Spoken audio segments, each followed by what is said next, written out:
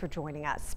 The Lewis and Clark County coroner has released the name of the man killed in a Thursday morning crash outside of Augusta. Authorities were dispatched to Highway 287 just northeast of Augusta around 6:30 Thursday morning. When they arrived, they found 56-year-old Michael DeWalder, the lone occupant of the vehicle. According to Trooper Amanda Villa, it appears DeWalder drifted off of the road and hit a tree. She says speed could be a factor in the crash.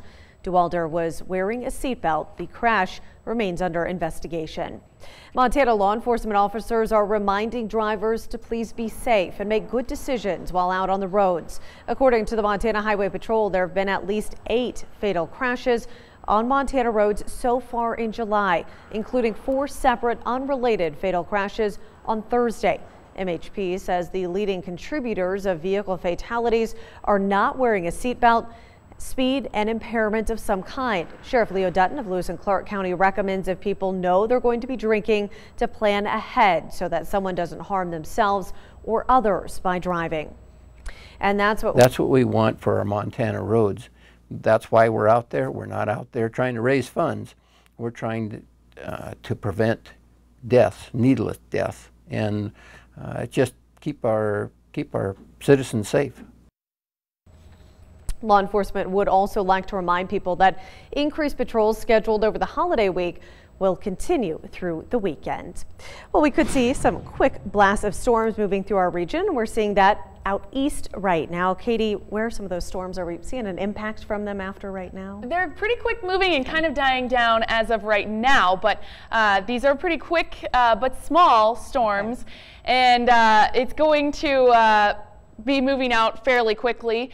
The main concern for today and for the weekend is the red flag warning, the first red flag warning of July. We've had lots of hot and breezy weather today. It's been up in the triple digits in lots of areas.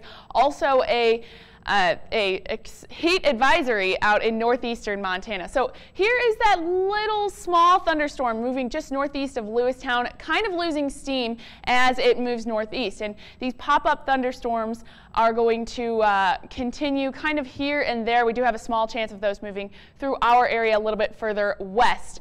For the weekend, we're looking at some hot temperatures, although today is the hottest day. Tomorrow and Sunday will be cooling off slightly, but we will still have warm temperatures, so if you have outdoor plans, you may want to make sure that you are prepared for that. And the breezy and dry conditions are going to continue through the weekend and next week, which will set us up into fire season. I'll have the details coming up in the full forecast. All right, thanks. We'll see you soon. A hot and dry forecast has some local fire departments closely monitoring the fire conditions. Departments are keeping a close eye on what's called the energy release component. That tells them how severe a potential fire might be, and it also helps determine the best way to attack the flames. Right now, conditions are better than they were at this time last year. You may have noticed there's still lots of green vegetation around our area. However, fire officials warn those conditions can change very quickly, sometimes in a matter of days or even hours. As a precaution, open burning was suspended in the Lincoln and Augusta areas earlier this week. County officials use the energy release component to decide whether or not to allow burning. Tri-Lakes Fire Chief Bobby Drake said even though open burning is allowed in other parts of Lewis and Clark County, it doesn't mean it's a good idea to burn. If you light it, you own it. So if you light a debris burn and walk away from it and it gets away, then the houses it burns, the timber it burns, whatever it burns is your responsibility. And you know, don't take that lightly. Tri-Lakes Fire said it did respond to a couple of fire calls related to 4th of July fireworks this week, but fortunately those fires were quickly brought under control.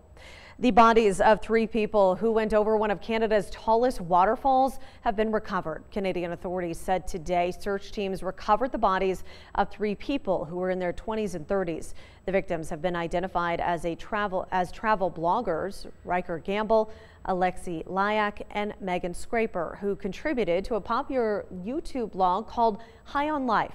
Police said the 3 were swimming in a pool at the top of the falls and then walked along a ledge afterwards. Shannon Falls is one of the tallest waterfalls in Canada at almost 1,100 feet. They fell